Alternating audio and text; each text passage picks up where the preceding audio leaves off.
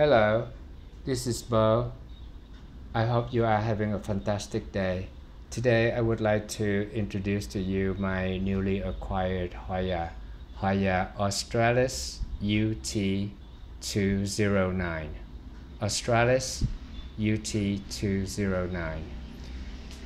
By the way, this is not actually an unboxing since I get all my Hoyas locally. So for me, it's a question of go out and shop. There's no box to be unboxed. So let's call this one an unveiling instead of new Hoyas. Here's the palm of my hand. I'm trying to show you how big the plume is and also the size of the leaves. They all fit right. They all fill up the palm of my hand.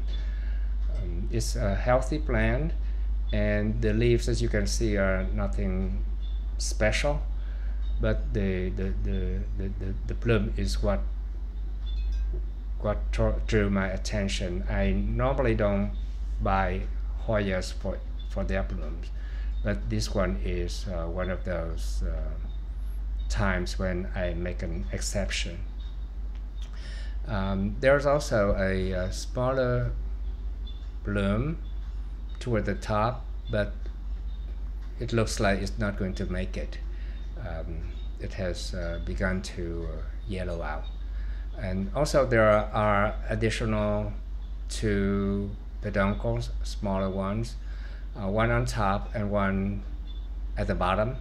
But I'm really counting on this main plume here to rebloom soon after the first one.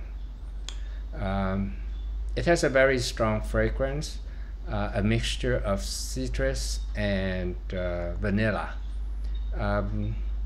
Quite an interesting combination, but nevertheless very pleasant and enjoyable. It comes off very powerful in the evening.